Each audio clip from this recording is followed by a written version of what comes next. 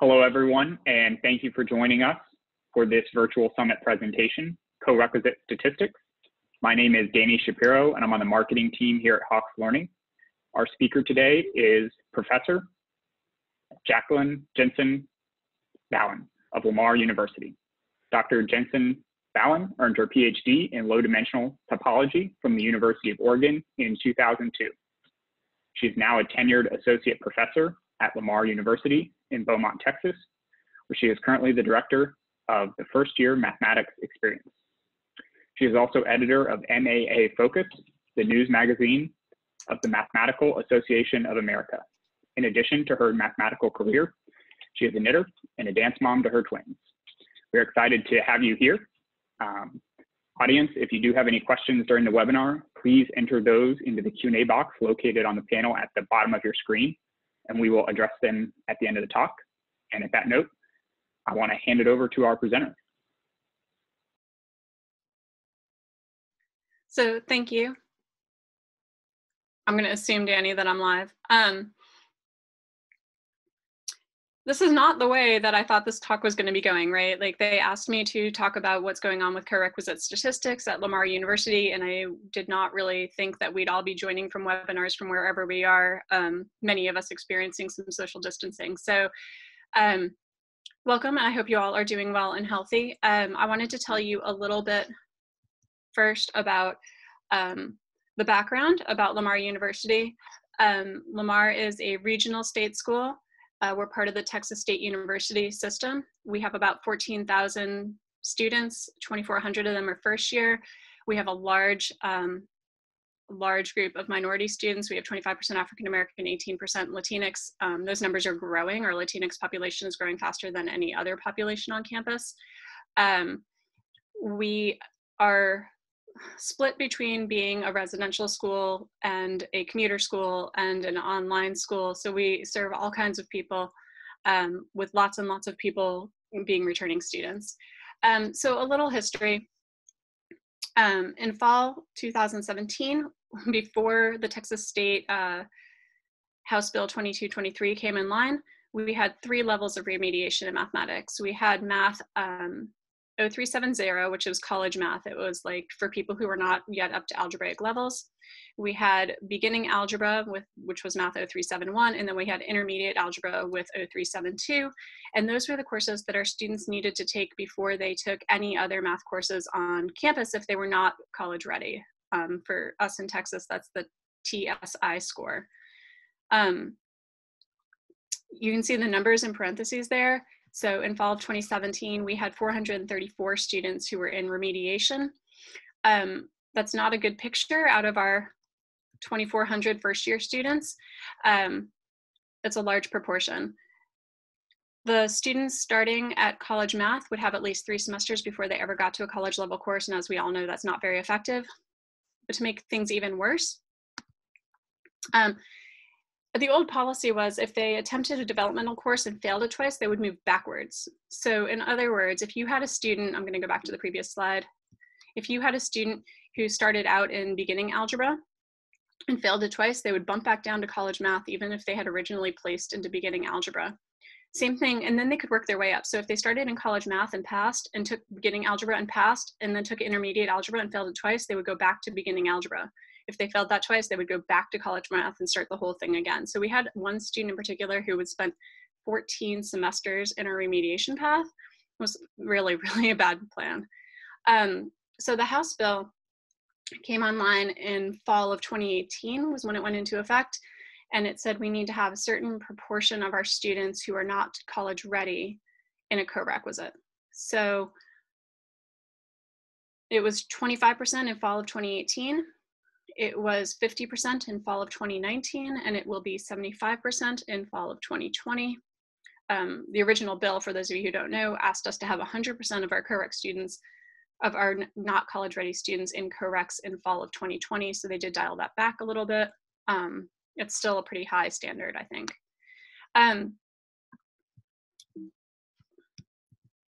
So, you know, we got this House bill and we had to figure out how many students is this going to affect, how many of our courses require corequisites. At the time, we were running college algebra and a separate pre-calculus class. And then we were running introduction statistics, and we'll talk a lot more about that in the next bit. And then we had just started a contemporary math course, a quantitative reasoning course online that was not running face-to-face at the time. So it was a little bit cumbersome to think about how many different courses we're going to need corequisites. That question has actually gotten harder instead of easier, which is great fun. And then the other question is, how do we appropriately place students into their coreqs? So in other words, what's the right cut point? If we have to correct so many students, how do we ensure success, right? We weren't wanting to just dump all of them in. So it was funny because that summer that we were rolling out the coreqs, the summer we got word about the Texas bill, House Bill 2223, was the same that next fall we got hit with Hurricane Harvey. And so we were trying to make plans, and we were on campus, and I ran into the provost, and he was like, "How's it going?" I was like, "It's a great opportunity for growth." And he was like, "Okay." And it has been a great opportunity for us. We have gotten the chance to really think carefully about what content is in which courses, to kind of redesign those courses, to resynchronize content. I am so sorry about if you're seeing those pop-ups. Resynchronize content, and really to take an opportunity to form a community of teachers. So what had been happening at Lamar and probably a lot of other places is that we had a lot of instructors who like got the text and maybe got the syllabus and then just went and did whatever they wanted to in class. And we decided that if we were going to have commingled corequisites, so the students were allowed to cross between college level sections to end up in the same coreq section, that what we were really going to have to do was synchronize the content for those courses. And we couldn't have any more people on their own pacing. We couldn't have people not covering the entire syllabus. We had to have the same story between sections. And so it's really given us a chance to kind of start to talk a lot about our teaching, and talk a lot about how we cover things in courses, and talk a lot about why the course exists. For pre-calculus, for us, that's pretty clear. We have a lot of engineering students. The point of the pre-calculus sequence is really to get them into calculus and make them successful engineering students. It's not so clear what was the story for statistics. And so we really got to talk about that as a group and think about what we wanted that to be. So the first thing we did actually is not super relevant to this particular story, but we went with our highest population courses, and that was where college algebra and pre-calculus. Intro to Stat was not as well populated as we would have liked, and we're working on that a lot in terms of the reputation of the course and the content of the course. Everybody on campus took college algebra if they weren't a STEM major, and pre-calculus, like I said, was kind of our stream into the engineering courses. And these were also kind of our best established courses. These were the ones that we knew what the content was supposed to be. And so implementing coreqs was less terrifying. And so that's what we did first. Last spring, oh my gosh, was that just a year ago? Last spring, we maintained those, and then we added in a coreq for contemporary mathematics. Now, spring of 18 was the first time we offered contemporary math face-to-face on campus. And so it took us a year to kind of write materials. We're not using a text, to write materials, to test the materials, to add in some extra sections, and then to figure out what the coreq should look like. That's still kind of a little bit of work in progress. And in spring of 19, I also got to pilot a new curriculum for statistics. That section had college-ready students only, because we weren't ready to roll out a coreq. And it used the Hawks program.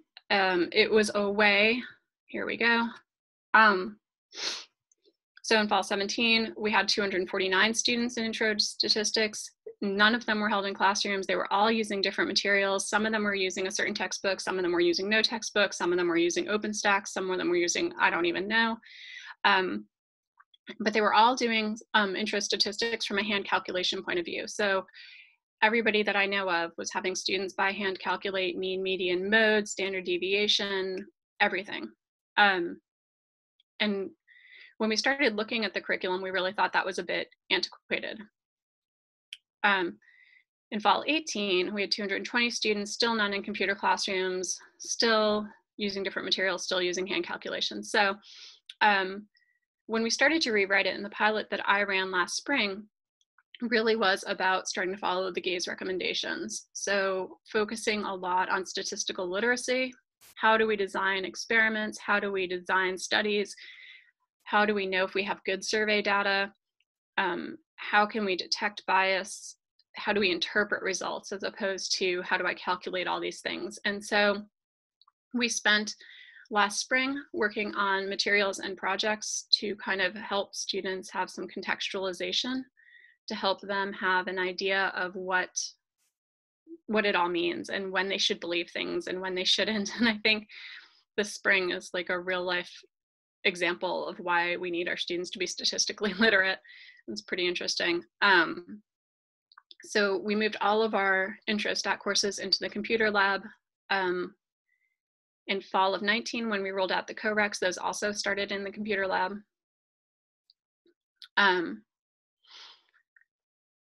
Yeah, the idea is they don't need to calculate by hand anymore.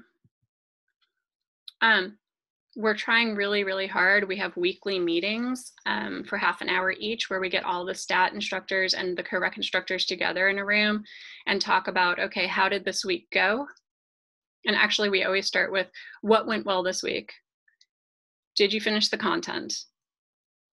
What does next week look like? What do we have to cover? What's our story? How do we put it all together? How does it relate to things that came before? What does it preview that's happening later?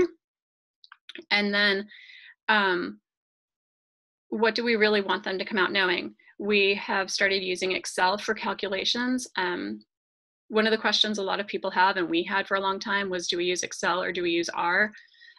We decided with our population that R would be way too much coding for them, even if they were drop-in modules, and that state of Texas has a really big push for job-ready skills, and that Excel is something people could write on their resumes as, I know how to do things in Excel. We started using super messy, really big data sets, where the students had to kind of figure out how to clean the data sets. They had to be able to find calculations on data sets that had 200 or 300 rows in them and several hundred columns sometimes. They're super real. Not all the data sets are like that. Hawks actually has some really great, I'll show you in a second, if you don't know where to find them, some really great data sets that you can download for specific examples in class or for specific worksheets if you want to have your students engage that way. And then we were trying to figure out what the corequisite looks like, and the corec has continued to evolve. At first, the corec was supposed to be like mini lectures that support the course content, and that was awful. It didn't work well. The students didn't want to listen to another lecture about statistics.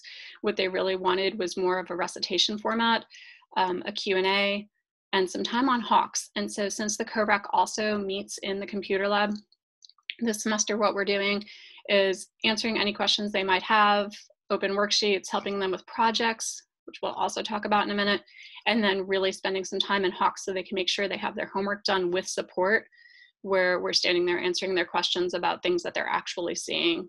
Most of our students have figured out that they need to use practice before they use certify, so that's fantastic. So they'll frequently be working on problems that look very similar 2 or 3 times during the hour I get them every week, the 2 hours I get them every week. Excel has been interesting and a challenge. One of the things we were not very good about the first semester was making sure that we all use the same exact Excel code. So when they ended up in the CoRec instructor had to figure out which code they knew and sometimes introduce new things, and that was awful. So we now circulate a list of which code we're using for which procedures. Most class days for me and for many of our instructors involve a data set. You walk in, there's a data set posted on your learning management system. They open it, and then you ask them a bunch of questions about it, or you lead them through how to do something new. All of the calculations are in Excel. Most of the graphing is in Excel. They do box and whisker plots by hand, but everything else is done in Excel. And so that gives us a chance to really interpret. And so we can really look at what happens when kinds of questions. So one of the things I do really early is I have them fill out a Google form that's like their age, their number of siblings, and something else quantitative, I don't even remember. And so we put it all in one data set and we analyze it together. I post it on their learning management system and they analyze it. And we say, okay, so almost everybody in the room is a first-year student, everybody's 18, except for these couple of people. Like we have a couple of 40-year-olds in the room. So let's look at the mean, median, and mode. And then what happens if we throw out our outliers? Are they outliers? How do we figure that out? Let's get rid of those couple of data points and now look at how it changed, the mean, median, and mode. And so they can see interactively how the data sets adjust. So one of my kind of favorite examples to use is these final scores of NBA games. I don't give them the data in this format, by the way. I just tried to make it fit on one screen, like so that they don't have to move around too much and that you all can see everything that happens. They get trained really fast that, excuse me. Every time they see a data set, the first thing they do is calculate the 5-number summary, the mean and the standard deviation. It's pretty nice. So I give them a data set and I'm walking around making sure everybody gets the data set open and they've already done all these calculations. So they'll have all these calculations over on the side. And this one I really like, and I'm pretty sure this came directly from Hawks. I think it's on the next slide. This one I really like because it shows the empirical rule really nicely. So they already have the mean and the standard deviation. So you can have them input mean plus standard deviation, mean minus standard deviation. And then you can highlight, I highlight in whatever color, which ones fall in that range. And then we calculate the percentage. And it's very, very, very close to 68%. And then they calculate mean plus and minus 2 standard deviations. And we highlight the extra ones that we get. And we calculate the percent that we're in that range. And it's very, very, very close to 95%. And I think mean plus and minus 3 standard deviations, I think we actually get all the data. But since you're predicting 99.7%, that's really not a problem. But it gives them a kind of colorful way to see how the empirical rule might apply to a real set of data. And I think it helps them remember. I'm optimistic anyway, because I do this in class every semester. Another data set I really like is this SAT data.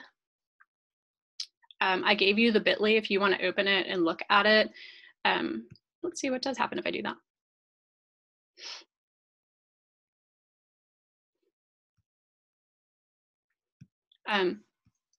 Anyway, you can open it. It's a really nice data set about the SAT data and GPA data. So it's good for when you start to look at regression. It allows me, and this is one of the things I think is nice about looking at real data, it allows me to talk about things like, why do we make you take an SAT or an ACT? What is that supposed to tell us?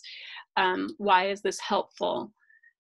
What do we think? We think SAT data predicts GPA. Does it? Do you know anybody who had a low SAT but did just fine in college, who had a high SAT and then flunked out? Like, what is this supposed to be about?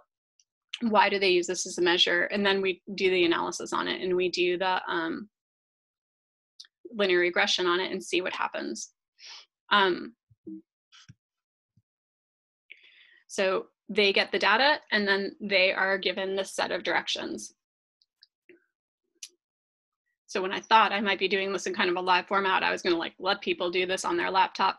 But of course, they're going to do right off the bat, they're going to calculate. I just have to tell them which columns to look at. So they have to calculate the mean of the SAT data. Now, my students would already have calculated mean, median, standard deviation, 5-number summary, like they would just have that all filled in already. And as a matter of fact, most of them probably by halfway through the semester would have just done that for all of the data columns, not knowing which ones I'm going to want them to look at.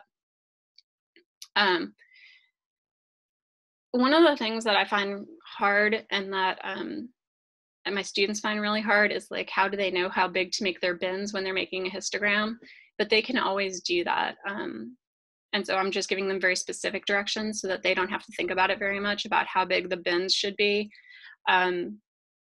and they can therefore just get the picture I want them to get, as opposed to everybody getting different pictures and for us to argue about it for 20 minutes, because that's not the point of today's lesson. Some days I let them make the histogram and then we fight about it. Who has the best picture? Why would your bin size be that? How many outliers do you have? Those kinds of things. So I've used this for linear regression. I've also used this, as I'm saying here, for sampling distributions. So let's randomize the data, pick the first 5, and then figure out what the mean is of those 5 observations you just chose. And then we have everybody in the room do this 5 or 10 times.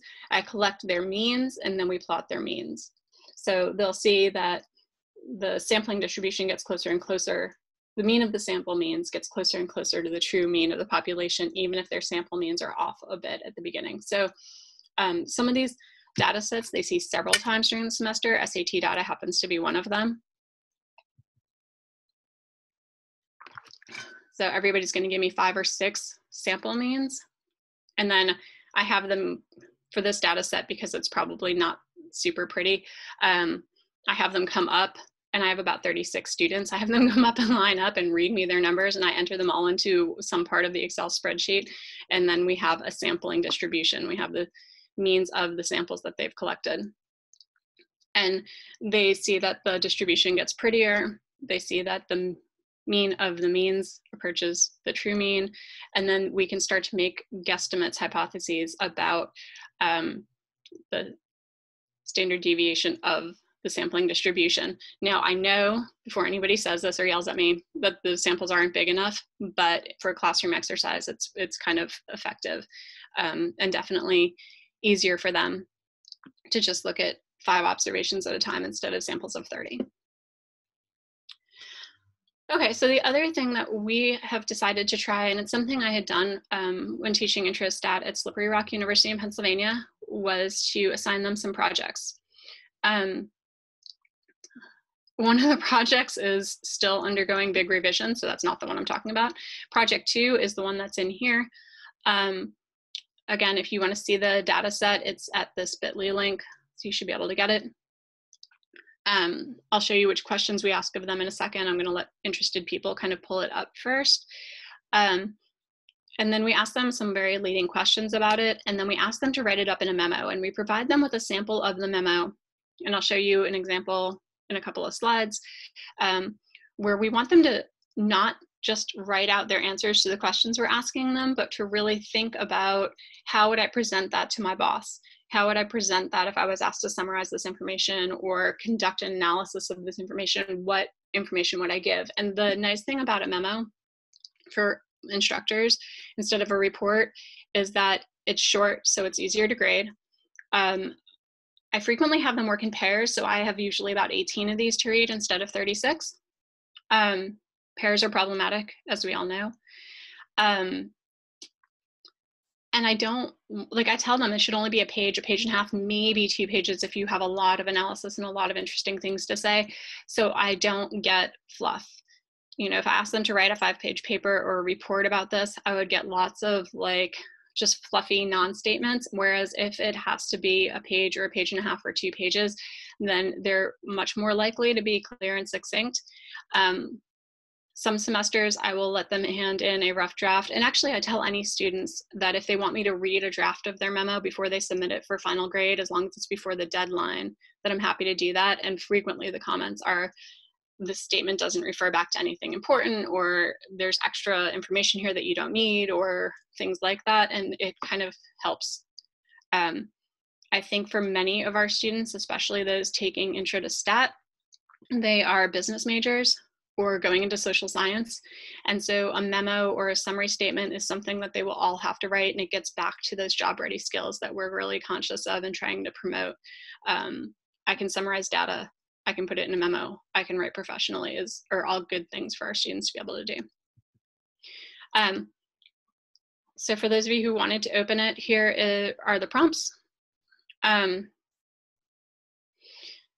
We want them to look at one specific year of data, find a histogram about it, find the numerical summary about it. We ask them to fight with the bin size. Now, for anybody who's looking at the data set, there are some outliers in the population data, and that is something I want them to fight with. I don't tell them that right away, but I have to be prepared for that question.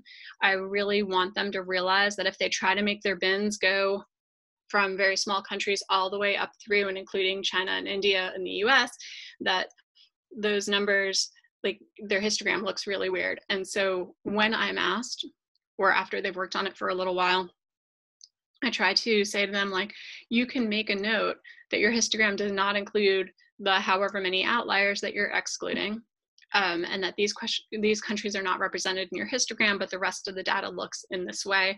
And then they're going to make some conclusions using the mathematical definitions of outliers, why they're not including those, what the mean looks like with and without those outliers, and so on. They are asked to make sure they're using correct notation. We work a lot on notation. And then we ask them to do a hypothesis test or a confidence interval for the last part of the project. And so we ask them to find a new column of data, which are the differences between the 2017 and 2018 populations. They're creating a new column, and now they're looking at those differences. And then they have to come up with a region that they're going to look at, and they want to know if the population in their region grows or increases or decreases the same as the overall increase or decrease. So they're going to find that column of differences. They're going to find the mean and standard deviation of that new column, and then they're going to sort by the region and compare that region to the overall change. We want them being careful with whether they're using a z-test or a t-test. They should be able to figure that out. A lot of them have questions about that. That's fine. That's good. It's all a matter of how they word things too sometimes, so it's kind of interesting. Some of them will compare two regions, even though we don't really do two sample tests, so that's fun. But they get to learn something new because that's really the question they want to know. And then they summarize. So here's an excerpt from a project I got last fall. Some of them are really, really, really well written. Some of them are requiring some editing. Some of them are not proofread. There's a wide variety in the stuff that I get. This one is pretty okay.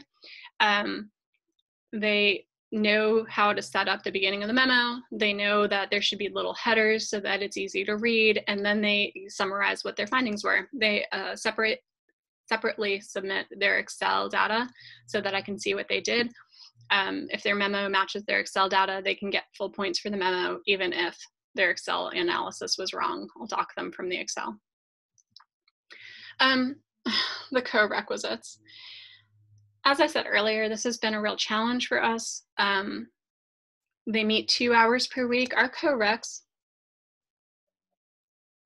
meet for a different number of hours depending on which course they co-rec for. So for both college algebra and pre-calculus, they,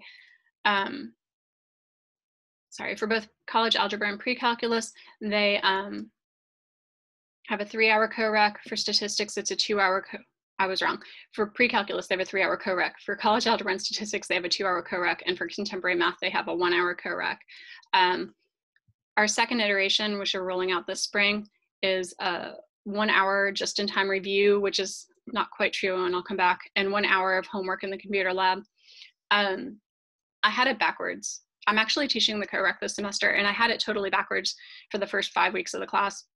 Their homework from week 1 is due on the Wednesday of week 2.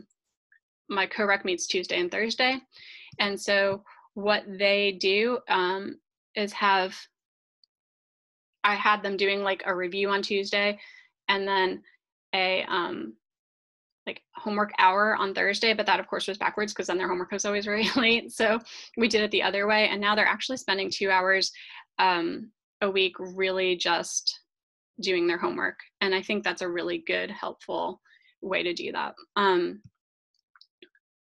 They seem to really like knowing that they can come in and get their homework knocked out before it's due. They really like knowing they can ask me almost anything.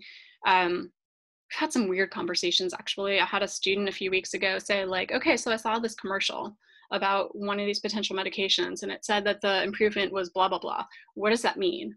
And so all of a sudden we're pulling up on YouTube these commercials and watching them and talking about why they have to list 5,000 side effects, and whether or not you should take this drug, right? And when you would and when you wouldn't. And yeah, really interesting things. And then we talk about what they asked, like, what does a 5% increase mean? So there's good stuff there. Corequisites are hard. If you're implementing them, you have my empathy. They have really pushed us in lots of ways. I'm going to just put all of those up so they're bright. Finding the right instructor is a super big challenge. We want somebody in there who is content knowledgeable, but empathetic, but willing to be kind of freestyling. You have to respond to what the students need on that particular day, and you can't necessarily go in with a plan because you're almost always wrong about where they're struggling. The weekly meetings really help our co-rec instructors. They know what the story is from the point of view of the other faculty teaching the college level version, so they know, and it also keeps our college level people synchronized, but the co-rec instructors then know the context of the problems, the questions that they're answering. They know why students are being asked to do such and such. And they also know which things the students are being asked to do by hand and which things they're being asked to do in Excel. So a lot of the Hawks homework has data sets in it. We have them copy the data into Excel, do their calculation in Excel, and then pop the answers back into Hawks, and it works pretty well. Occasionally we have a rounding error problem, but because they're allowed a certain number of strikes, it doesn't actually mess up their mastery.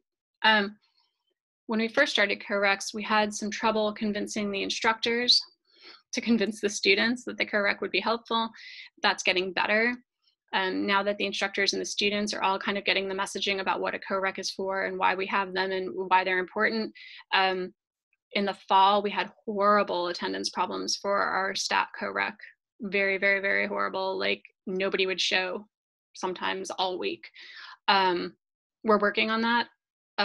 That goes back a little bit to finding the right instructor. So like I said, I'm teaching that co-rec right now. And when my students walk in, I say to them, oh, who has seen so-and-so? Well, why don't you text him? Tell him he's supposed to be here. Why have I not seen him this week? Has anybody seen so-and-so in any of her other classes? Why don't you make sure that she's okay? I've emailed her 3 times, tell her to respond to my emails. And I think that really makes them want to come, maybe not want to come, that's strong, but willing to come because they know that I'm asking about them specifically. The weekly meetings really help with the alignment. And we're still kind of struggling with that format. We said that our theme for this year was continuous improvement. We're working on courses over and over and over again, trying to make them better and better and better until we get them to a point where it's going to be okay for the students, where the students are going to feel comfortable, where we have things designed well. And the problem with that for the co-recs is that means that every semester it's a new course because the students need different things. And so they are by far the most work for instructors. Once you get the college level course kind of stable and the content stable and the pacing pretty good so that the instructors feel like they have time to do it and the students feel like they have time to get the homework and they're getting most of their questions answered, the co-rec is still changing constantly. The weekly meetings, I love these and I hate them. So as Danny said at the beginning, I'm director of the first year math experience. That means I coordinate the college algebra sections, the pre-calculus sections, intro to stat, contemporary math, and then we're rolling out in fall of 2020, business math, intro to business math, or math for business and social science applications or something like that. They all have co-recs, and then we still have one standalone developmental. So that means that and I'm meeting with the pre-cal 1 and pre-cal 2 instructors every week too. So that means that I'm holding 6 half-hour meetings per week, trying to get all the instructors together and get everybody on the same page for each of those individual courses. There are times where everybody comes in and things are going fantastically. And there are times where everybody comes in and people are really frustrated and having trouble. And so it's hard to know what you're going to get on any given week, but it's fantastic to get everybody together and build that community and have them really feel like they're in it, if that makes sense. We spend a lot of time reworking curriculum. Like I said, project number 1 for the stat course, I'm rewriting again. They don't like it. So since they don't like it, I am just trying to make this go away. Since they don't like it, I'm trying again to kind of rework that curriculum and refocus the project. The data set's too messy for a first project. The students don't have enough experience. So what do we want that to look like? We've talked a lot about pacing. I think college algebra is almost okay. I think pre-cal 1 and 2 are almost okay. We're almost there for a couple of them, and for a couple of them, we're still doing some pretty hard rewrites. I think this semester is going to be a semester for some pretty hard rewrites, with the last third of the semester probably being online. Here's a question for everybody. If you have confidence intervals and hypothesis testing left, how much of that are you going to cover online? That's the hard stuff. So for real, if you have ideas about that, let me know. I'm a little bit nervous about that being our last bit. This is the email that all of the instructors get at the beginning of the semester, holding the time for their appointments. I send it through, we use Outlook. So I send it through Outlook so that it'll hold the time in their calendars. They should see it. We almost never cancel. We sometimes cancel right after an exam, but otherwise we meet and we just talk about what's next. So one of the big challenges for us is that lots of people, maybe not lots, several people on campus still offer a stat course. We offer intro to stat, psychology offers psych stat, and I'm pretty sure business offers business stat. What we would love is for students to take intro to stat and then take psych stat. So they're trying to get to chi-square tests and things like that that we don't cover in intro to statistics. The problem has been that we didn't have a unified curriculum and they were doing everything by hand. And so I think we're starting to be able to sell better to the psychology department and to their students why they should take intro stat first. They're going to come out knowing how to deal with a messy data set. They're going to come out knowing how to do some things in Excel. That makes the psychology department's program better. I mean, it makes their statistics course stronger because there are things that they should expect their students to know before they walk in the door, and so they can use some real data. We're trying still to train faculty about why Excel is the right thing and how to use Excel. Not all of our instructors are super familiar with some of the aspects of Excel. Most of us use it for gradebooks, but we might not know anything else. The second half of the course, I have some Excel-based materials, worksheets about hypothesis testing and things like that that they can do in Excel, but frequently that stuff ends up being pencil and paper instead. And we're working on developing kind of modules that we can push out to instructors to make that more helpful, make it easier for them to continue to use Excel the entire semester. And really, finding the right instructor for the co-recs is super hard. So we want to make sure that we're really training those co-rec instructors, and we're really, really finding a right way to motivate the students. Why do you have to come to 2 extra hours of math a week? What is in it for you? Why is this okay? Why is this helpful? Like I said, I am open for any suggestions, especially about how to put this last third of the course online right now. That is kind of my nemesis. I'm super grateful. I'll give Hawks another plug. I'm super grateful to Hawks for the formatting of their content, that with the Learn, Practice, Certify modes in there, we can run a lot of stuff online that we would have a lot of trouble doing without that kind of support and without those kinds of materials. Many of our other courses are going to be harder to translate because we don't have access to the same kind of stuff already built into the course. But if you have ideas for activities, preferably asynchronous learning, we have a lot of students who are caring for family members right now and probably won't be back on campus. So any of those ideas are much accepted. Thanks for listening, and I will see what kinds of questions we have. I think I should I stop share, Danny? You can leave the share going. Okay. No problem. Okay. Yeah, thank you so much for the presentation. We're already getting some questions here, so we'll work to address those. Cody asks, which of the Hawks stat textbooks are you using? Beginning statistics or discovering statistics and data, and why that textbook? We are using Discovering Statistics and Data. They have a lot of data sets. I don't know that much about the other one, but what we really wanted to make sure is that the text was focused on interpretation of results, not calculation of results, that it was full of real data examples, and it does have, Discovering Statistics and Data does have links to tons of data sets, which are really, really nice. And they also have an Excel link where you can like click on the Excel and it gives you the commands for all the possible things it would want you to do with the data sets. It fit really well with our new vision of what we wanted the course to be about: interpretation and data centered instead of calculation. So this is a shameless plug from Cody, but I'm happy to read it. What are some of your favorite features of Hawks? I know you addressed some of them, but I'll ask if you have any other ones. I love, oh my gosh, there's actually a lot. We are implementing Hawks in both the statistics course and the college algebra course, and we're having good success in both of those. We're using a different product for pre-calculus 1 and 2, which has its own strengths. It's a very different crowd. I love being able to very easily customize the content. So for instance, there are some things in the Hawks data sets which we as a group, as a community, decide we're not going to use, we're not going to cover that content. And it's super easy to include or exclude.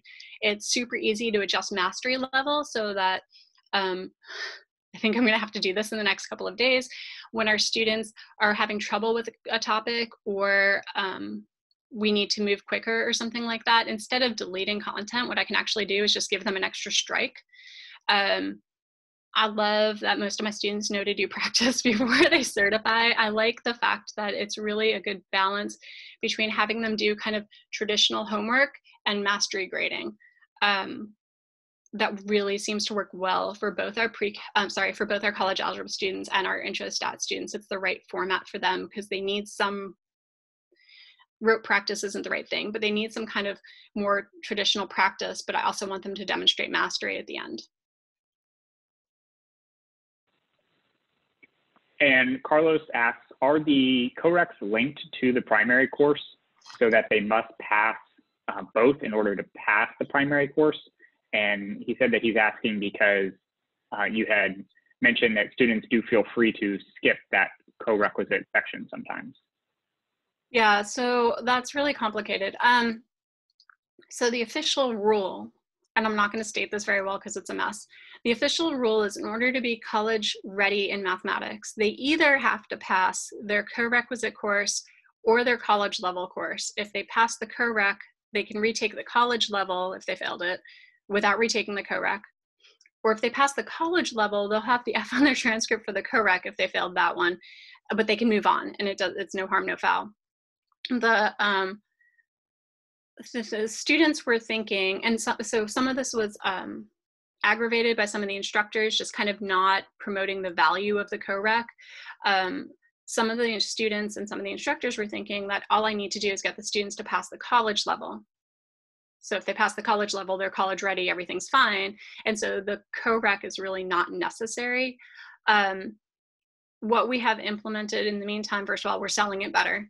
But what we've implemented in the meantime for many, though not all of the co-reqs, is if you pass the college level and you completed and tried the co-requisite course, we'll give you a pass in the co-req. We finally managed, so part of the problem was this is our first semester where the co-reqs are pass-fail. And so previously they were graded, and so it got really, really difficult. So if they pass the college level course and they have missed no more than 2 of the co-requisite meetings and have done everything we've asked them to do in the co-req, they can get a pass in the co-req, even if they got like 20s on the quizzes or whatever. I hope that was the answer. That makes sense to me. Yeah, thank you. One more question. How do you teach probability with normal distribution? Is that Excel code or using a standard normal table? We actually still use the standard normal table. The Hawks has access to the standard normal tables in the homework. we only cover normal distributions. We've really kind of cut back on the content in the course in certain ways because of what the story of the course is. We want them to have certain fundamental skills that will translate to later. So we do use the standard normal and the t-tables, but we don't do binomial distributions. We don't do geometric distributions. We don't do Poisson. There's lots of things we don't do because we don't need it. When we get to hypothesis testing and confidence intervals, they need to know how to use the standard normal and the t-distributions, but they don't need any of that other stuff. So we hope that they'll pick that up when they need it for a different application, a different course, and that they'll understand sampling distributions well enough to do that. But we do stick with the standard normal and the t. It's something we're talking about, actually. This is part of the continuous improvement. Okay, thank you. And Femi, I do see your question about the PowerPoint slides. We have those, and we'll be linking them on the same Virtual Summit homepage that we're linking all of the recordings from all of our presentations throughout the week. So those will be accessible if you want to go grab one of the links that were spaced throughout here, or look at anything else that was offered throughout the presentation. Well, I want to thank our audience again for coming today. Thank you again, Doctor, for your presentation. If anyone does have any more questions that you think of later on, there's the email address up on the screen, or you can email us directly at marketing@hawkslearning.com. Like I said, we will be emailing out a link to all the recorded sessions at the end of the week. So thank you so much. Thank you. Bye.